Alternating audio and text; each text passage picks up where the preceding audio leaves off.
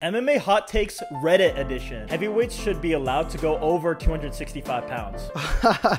They're already slow as is. But yeah, dude. If not, there should be a super heavyweight division. No restrictions, you know. I don't know if we're going to be able to find enough talent. Maybe DC can come back, dude. He doesn't have to cut weight. Derek Lewis versus DC too. Yeah.